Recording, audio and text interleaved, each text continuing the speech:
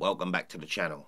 Right, don't know if you remember a couple of weeks ago, I thought I'd had a right result on eBay and I bought a couple of Tom Waits albums, Rain Dogs and Bone Machine. And obviously when I got them home, realised they was bootlegs, and even though Rain Dogs looked brand new when I played it, it had quite a lot of bad crackles and pops all over it. So, a bit of a bummer really. Yeah, I can see him over there on a chair. A little bit gutted, but it is what it is, like I always say. But then the wife called me into the lounge the other night. She was on her laptop working away as she always does. She went, "Oh, I bought you something." And I've gone over there, and she's only ordered me Rain Dogs on vinyl, an original that she's got, with the lyric sheet and all that. It hasn't arrived yet, but I'm quite excited about that. And I was over the moon. I thought, what? An original copy? Yes. She went, "That ain't all. I've got you this one as well." She only located me a copy of Swordfishtrombones. I love this album. This is the start of the trilogy. But what a brilliant wife. She's better at it than I am. She actually told me, "Don't you do the buying, leave it to me." Because she actually checked out the eBay buyer and it did say this is a copy in small print. But me getting all excited, "Oh, gotta get it on record. It's £200 on Amazon." Unbelievable. She truly is amazing. Really is amazing. I'm a lucky guy. And Ian G, I did see your comment and I checked out Discogs, and you're right. I see Bone Machine for less than 50 English pound. It was in euros, it was abroad I think, but they're on there. So nice one for that fella, much appreciated. Really is, because like the Beatles, like Pink Floyd, sorry Floyd fans, I've been a bit slow lately, but you know, bear with me, and Tom Waits, you know, for me these are just must-haves. There's so many other albums, and I'm going to do a video on album wants very soon. It's just a list really, you know, but I've been writing down ones that I did own or I want to own on vinyl. Yeah, I know, it's getting quite long, the list. So the wife got me Swordfishtrombones, and it's a proper, all the lyrics inside, look, the real deal. So I'm really looking forward to putting that on. So let's have a little talk about Swordfishtrombones before we start. Swordfishtrombones is a 7th studio album by Tom Waits, and a break from Elektra Records, and a massive shift from the drunken piano, barroom jazz type music that everybody had heard from Tom up until now, into a world of freaks and misfits and circus folk and Frank. Swordfishtrombones was recorded in August 1982 and was released in September 1983. And between Heart Attack and Vine, Tom's previous album, good album by the way, in 1980, to Swordfishtrombones in 83, Tom had got rid of his manager, his producer, and his record company. And I think it was about this time as well that he'd met his wife and collaborator, Kathleen Brennan. What a collaboration they are. Tom had a little trouble finding a record label for the album, which was recorded like 13 months earlier. And critics said, it sounds weird and it's got no chance of selling. But then Island Records signed Tom, and Swordfishtrombone was unleashed on the world. And the cover art is Tintone, a photograph by Michael A. Russ. I've seen a couple of other photos from this shoot as well. Awesome. I think these are a couple of actors as well. But yeah, and this is a little bit of artwork by Tom's wife, Kathleen Brennan. So, the start of it. I mean, I love all Waits. literally from closing time right the way through, like I've said before. But I do think this, the three in the 80s, the Frank's Wild Years and Rain Dogs, and this really touched a nerve. I mean, Frank's Wild Years really, that's the one that started me off. Heard it at work that day, ended up buying it on the way home from work. Completely blown away. So, I suppose it's time to get it on the record deck, isn't it? Let's do this. So, Rain Dogs. Actually, I like to be able to see the vinyls when I get them out, so I'm just going to change my glasses quick. That's better. Right, so, Swordfishtrombone, an official album.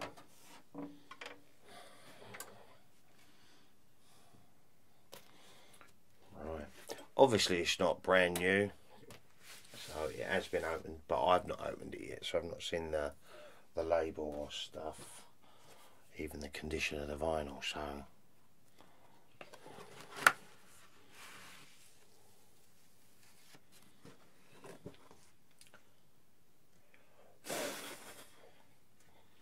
that's actually in surprisingly good condition, just a few little bits of dust on there and a hair. Swordfishtrombone.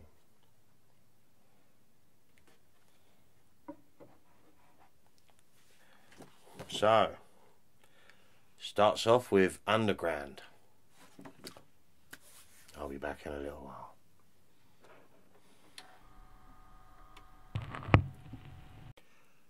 Well, that sounded amazing. That sounded so good, considering it's a very old 1983 album. And it blows the CD out of the water. I'm not even joking, it was warm. The clangy bits were really clangy and predominant. The guitar riffs were popping out of the speakers. It sounded terrific. Right, let's go through the tracks. Right, side one kicks off with Underground and has like a stomping romper sound percussion and some really twangy guitar and Tom Waits' howling, growly voice. Pretty creepy. Like boom, boom, boom. Perfect way to start this album off. You're thinking, what the heck is this I'm listening to? And it proper gets your attention. And then track 2 is Shore Leave. Now, this is the story of a guy narrating the story and writing a letter to his wife while on a shore leave in the Philippines somewhere. Tom narrates and describes the seedy underworld so brilliantly in this song, and it's full of weird sounds, horns, twangy guitars and clanging drums.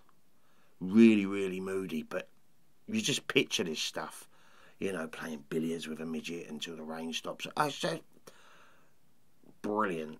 Then track 3 is Dave the Butcher.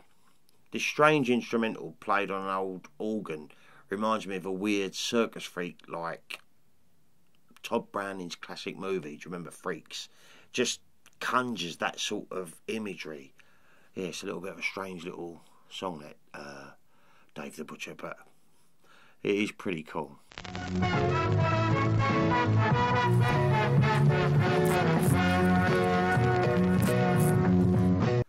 16 shells from a 30-06. Now, I used to have this on 12-inch single back in the early 90s. Yes, some guy gave it to me at work because he knew I was into Tom Waits back then. And yeah, he gave me the 12-inch, obviously long since gone. It was released as a single in support of the live performance album Big Time, which also was the movie. It's an abrasive, impressionistic ramble of a tune with a persistent jerking rhythm and oddball instruments, starting off with a stabbing, syncopated guitar riff that is doubled by a bass with a wet slap of snare on the toms. Unbelievable song, and it's like proper growling and shouting tom. Bells and clangs going off everywhere. Absolutely, that'll get your attention, that'll wake you up. Straight away, boom, boom, and you're off. And in track 6 is a completely different tempo and mood to the last song. This is called A Town With No Cheer. This melancholy tune is slower than the previous, and basically it's about a guy singing about a pub with no booze. While Tom Waits was in Australia, he was going from Adelaide to somewhere, and someone pointed out, "Oh, don't go in there, it's a town with no cheer." And basically it was a pub with no alcohol in it. Yeah. And in track 7 is the wonderful In the Neighbourhood. And I love this. It's a lovely Waits tune with a really cool music video. I love the opening lyrics. Well, the egg chased the bacon round the frying pan. Beautiful. And that closes side 1. That's side 1 done. So flipping over to side 2, track 1, Just Another Sucker on the Vine. Lovely little instrumental to start off side 2. And I love this instrumental because it conjures up images of Skid Row, you know, where it's impoverished, urban, where the inhabitants are poor and possibly homeless and mostly drunks. Just beautiful. And it's only really short as well. And then track 2 is Frank's Wild Years. Tom just narrates a story about Frank, really, over this really cool jazzy music. I may actually read it out at the end of this ramble, but I absolutely love this, and it sets up perfectly my absolute favourite song on the album, track 3, Swordfishtrombone. The standout instrument is a xylophone, creating an eerie effect and some deep-pitched French horns. Tom's voice is speaking / singing away through this freaky story. Bloody marvellous. It's so groovy. This is the best song on the album, for me. Right, and track 4, Down, Down, Down. This hard beat, fast track sounds more like a rockabilly song, with cool guitar riffs, excellent keyboard sounds, and Tom growling away like Captain Beefheart. Apparently Tom really liked Trout Mask Replica by Captain Beefheart, and he was listening to that quite a lot prior to recording this album, so you kind of think there'll be a little bit of influence. Then track 5 is Soldiers Things. Now this is a bit more reminiscent of the old Tom music, but a beautiful, sad, depressing ballad. It's quite a beautiful little tune, really. Lovely little words. In track 6 is Gin Soaked Boy. A steady, twangy guitar riff plays along a simple drum beat and Tom's smoky, upbeat voice. I got it bad for you. Do, do, do, do. Brilliant. That's followed up by track 7, which is Trouble Braids. Now this sounds like African music to me, with his frantic drums, and it's just under a minute and a half of intense, upbeat rhythm, and Tom's really speaking quick over the top of it. Bloody marvellous. And Swordfishtrombones closes with Rainbirds. This slow-paced instrumental slows down and closes the album perfectly. So yeah, that's Swordfishtrombones. Kudos to the wife for getting it for me. Thank you, beautiful. I absolutely love you. You are the best. And it went beyond my expectations on how well it sounded. I'm over the moon about that. Yeah, so that's another vinyl play done, another Tom Waits album to the collection, and with another one on the way. So I'm quite looking forward to that. Yeah, so before I sign off and say ta-da for the ramble, I'm just going to do a little read of the track Frank's Wild Years. So bear with me a second. Frank's Wild Years by Tom Waits. Well, Frank settled down out in the valley and he hung his wild years on a nail that he drove through his wife's forehead. He sold used office furniture out there on San Fernando Road and assumed a $30,000 loan at 15.25% and put a down payment on a nice little 2-bedroom place. His wife was a spent piece of used jet trash, made good Bloody Marys, kept her mouth shut most of the time, and had a little chihuahua named Carlos that had some kind of skin disease and was totally blind. They had a thoroughly modern kitchen, self-cleaning oven, the whole bit. Frank drove a little sedan. They were so happy.